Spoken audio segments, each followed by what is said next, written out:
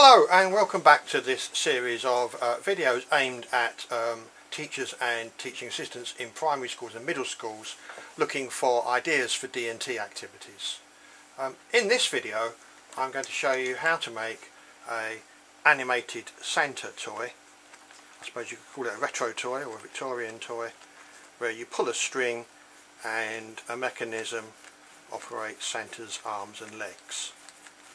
Now I've drawn this design using Corel Draw, a computer drawing program, and the free .pdf template is available from my website.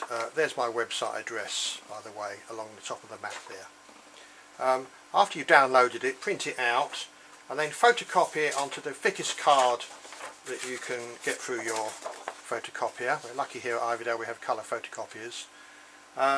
But that's not really thick enough, so I then glued it onto another piece of card to thicken it up using spray mount. It has to be quite thick so that the limbs are heavy enough to fall by gravity. If any of that is a problem, you can use thinner card and just stick paper clips onto the back of the limbs like that to give them enough weight to fall. So the next thing to do is to cut out the design. There are 6 pieces, and to save you watching me do that, here's the 6 pieces already cut out. Good practice for scissor skills. 2 legs, 2 arms, a head and a body. And the next thing to do is to punch out all the holes. I think there's 12 of them, 2, 4, 6, 8, 10, 12. I've spoken before in these videos about hole punches. I'm lucky that I've got a whole variety of them. This is my favourite one. It's made by Maun Industries, M-A-U-N. I've had this for well over 25 years. It's definitely a tool for life. But it is possible to use a cheaper one. This one's only about £2.50. It's available from most educational suppliers, and that can be used as well. This one is probably seen this before. You can use this. The hole's a little bit big, but it's just about small enough for these paper fasteners. So I'm going to use my favourite paper fastener to punch out these holes. I've designed it so that the holes are close enough to the edge for the paper fastener what am I talking about? Hole punch to reach, I beg your pardon. When doing the limbs, be very careful when you punch that hole out that you don't go too close to the edge. I probably would get the pupils to bring their limbs to me to be punched out. I haven't done this yet with pupils. I hope to do it in the next few weeks in the run up to Christmas here at Ivydale Primary School. So that's all the holes punched out. We're now going to link them together using paper fasteners. These are the shorter 13mm paper fasteners. These are the 4 holes that the paper fasteners go through from the front, and then in the limbs they're going through the lower of the 2 holes. So that hole there and that hole there on the arms. So push the paper fastener through the hole, then it's the lower hole, and then bend the legs over, but bend the legs over so that there's a gap. So I've kind of flexed them so that the legs are not tight against the card, so that the arm is free to move. Can you see that? So don't, as we normally do, push the paper fastener legs down tight. If you can, get them so that there's a space. I don't know if you can see that. So there's plenty of room for the arm to rotate. Again, we'll do the other arm. Paper fastener through, lower hole, bend the legs over, make sure that one's free to rotate as well. There we are, that is. Then the legs, lower hole, I've designed the paper fasteners here to look like that they're buttons on Santa's belt. The upper paper fasteners are going to be hidden by Santa's beard. So it's the final paper fastener through here. Bend the legs over again. Make sure, if I just get the arms out of the way, can you see that Santa's legs are really free to move? Okay, the next thing we're going to do is to glue Santa's head on to that tab, and I like to glue it on so that his beard just covers up the two upper paper fasteners. You could use stick glue or sellotape. I'm going to use a glue gun.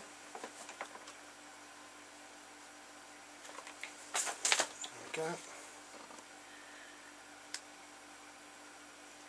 go. Okay. So there we are, that's Santa assembled. We've now got to connect up the limbs with some string. Now this is the finished string that I've got at the moment. It's not really suitable because it frays, it unravels very easily. If you can, try and find some twine that's been heavily waxed.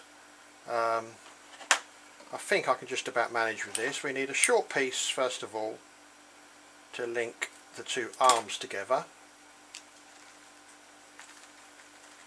So you can actually just bend that out a bit. Can you see that? To help you to get the string through.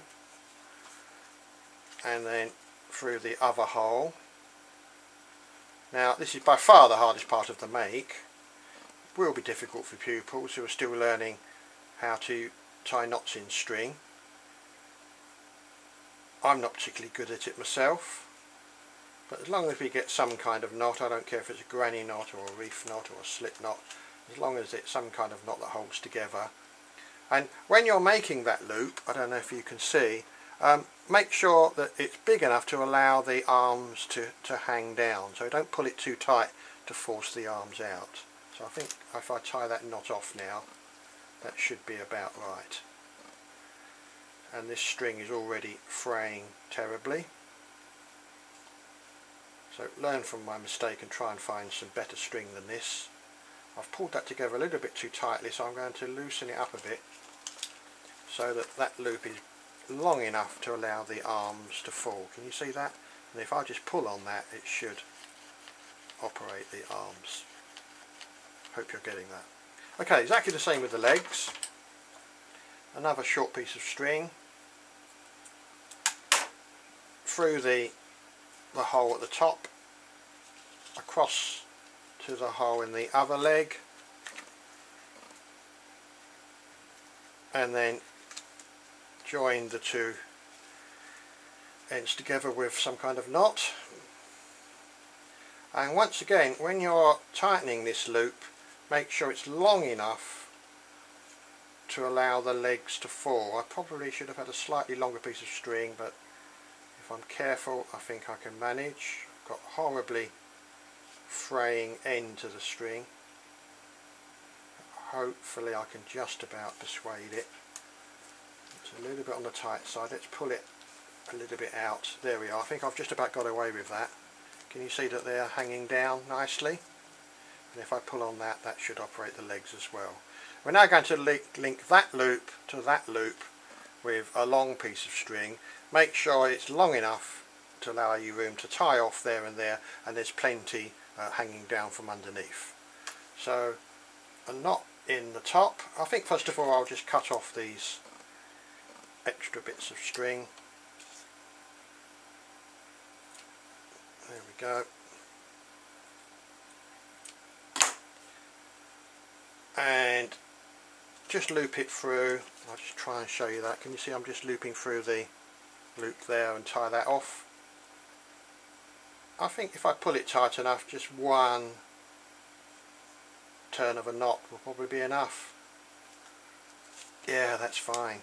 And you can see that the arms are working quite nicely. And then down through the lower loop, I quite like to pass the string through both sides of the loop. There we go. and tie that one off, and once again I think just one turn of a knot is going to be enough. Can you see the way I'm pulling that through? Yeah, I think we can go a little bit tighter. There we are, and let's see if their legs are moving. Oh yes, I'm quite pleased with that, that's working. We've got a bit of an arthritic leg here. I think it's because the paper fastener is a bit too tight. Could also be the string that's caught. That's not bad, that's pretty good.